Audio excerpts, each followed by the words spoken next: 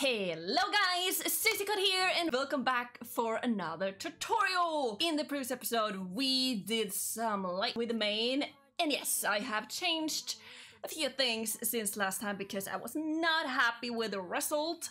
So what I have done is actually painting on with white, very small strokes, and then smooth it out and then change it to overlay. So let's just go to main here, and yeah, and also have done some with the edges here so they stick out a little more.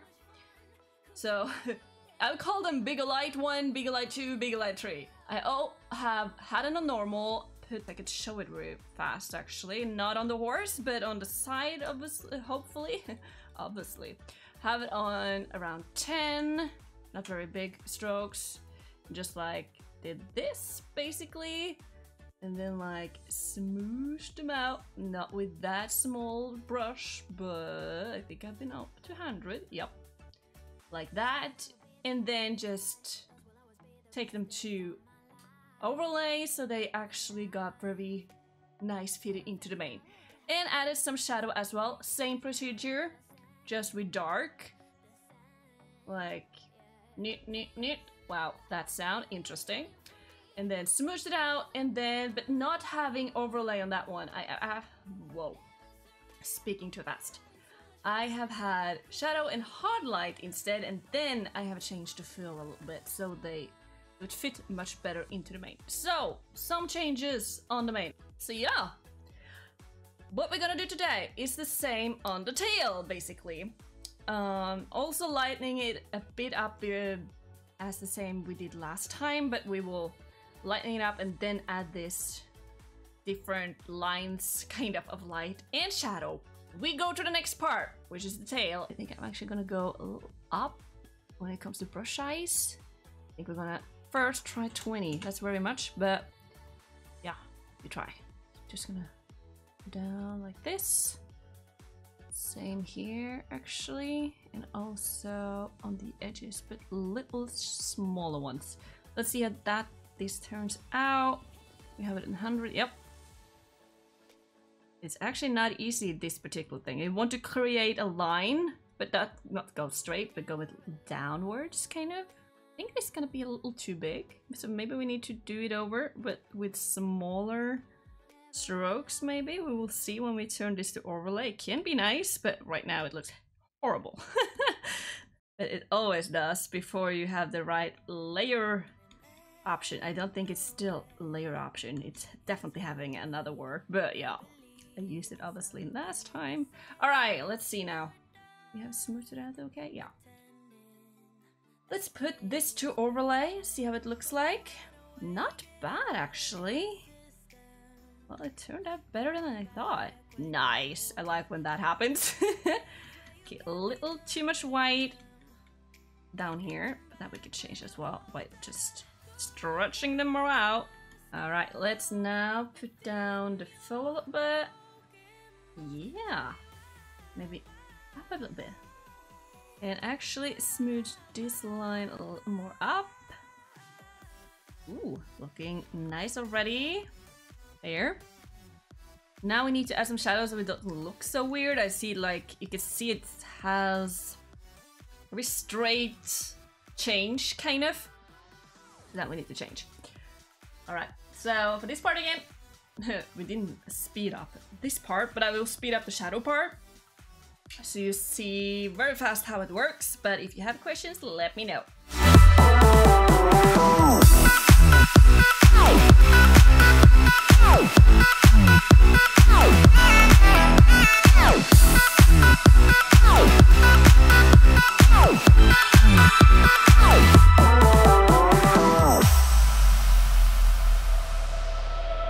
Summer's end, and you feel that this is your beginning. Will colors fade, but it's okay.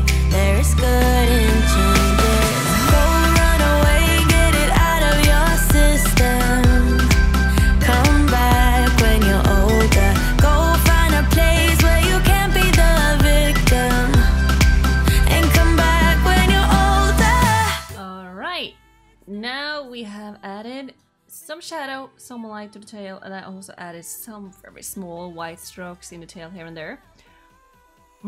I don't think we're gonna touch it even more. I have a feeling if I touch it even more, it's gonna be actually not as I want it to be. So we take it with that, which means we are to the next step. I think we actually gonna go for adding more light and shadow to the horse itself, because that's also part of what I do with my edits. So let's head right on to it. I think also here it's very straightforward. I actually gonna use this dark one for like get this, I don't know what you're gonna call it, corners, but muscles and other details of course a little more visible, and also lighting and darkening search areas. So I'm not gonna go very slow through that. I'm also gonna speed paint through that part. But yeah, it's very straightforward what I do. I again go for new layers, add different colors I want, and then first darkening and then lightening up later. Of course, remember, always have light and shadow on different layers. Don't have them in the same in the first place, but if you want to like smoosh them into each other, you then merge the layers afterwards. I always first take them on different layers and then merge them if I want to like smoosh them get together afterwards. So yeah, let's head right over to adding more shadow and light to the horse.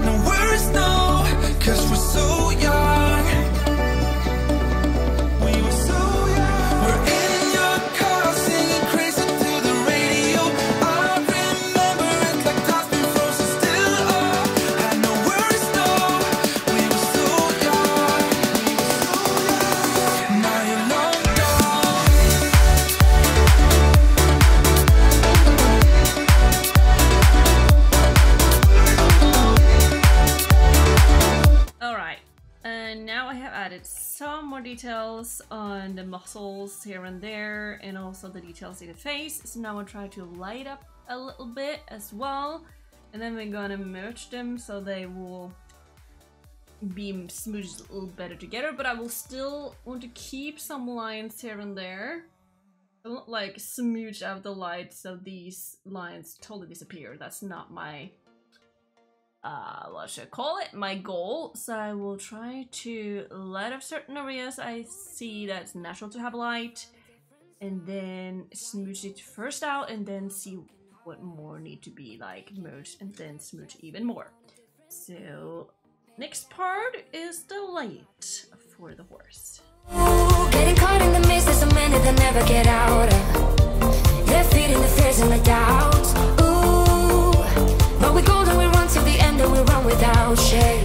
We own the game, and we ride on the flames till the morning light. Baby, 'cause we dynamite. Ain't nobody gonna hold us down. Break all the rules.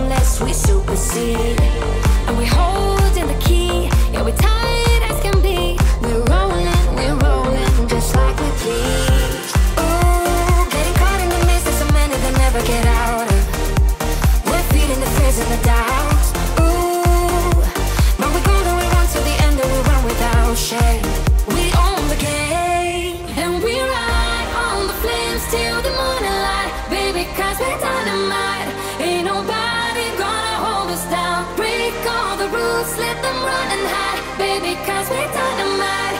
Gonna let the world know.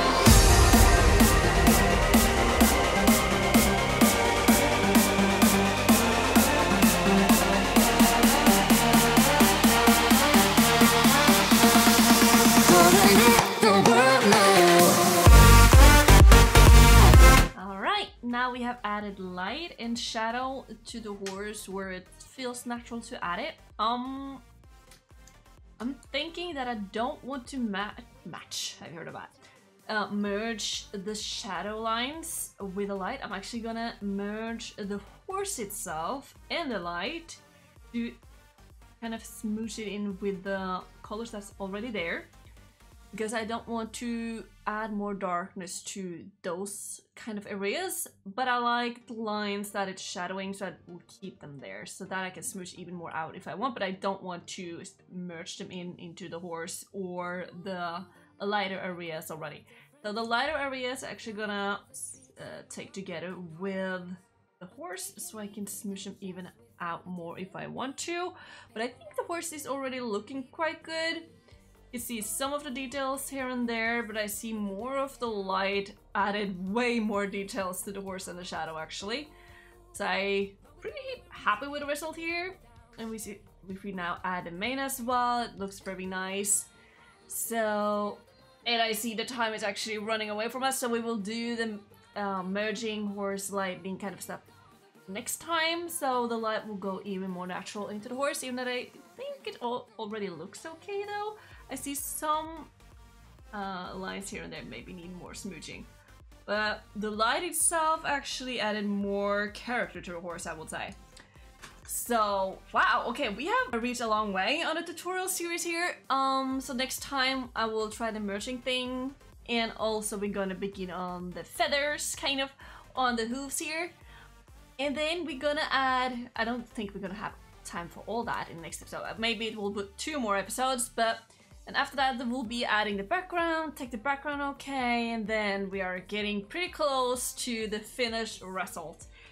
So yeah, thank you so much for watching, you guys. What do you think about today's episode with adding the light to the tail, but also beginning adding light and shadow to the horse itself? The Frisian horse is actually a little bit easier to work with because of the muscles and the details on the horse is very visible. So I love to work on the Star Stable Frisian horses, actually the newest one, because of the details on it already. So yeah, again, thank you so much for watching. If you have any questions, let me know in the comments below. Share it with friends and family, and also subscribe for my channel for more videos from horse games, my edits, and of course this tutorial here. And I see you already next week with some new videos from, let's see what that will be, maybe a question in the game or Tales of Red Ravine. Bye!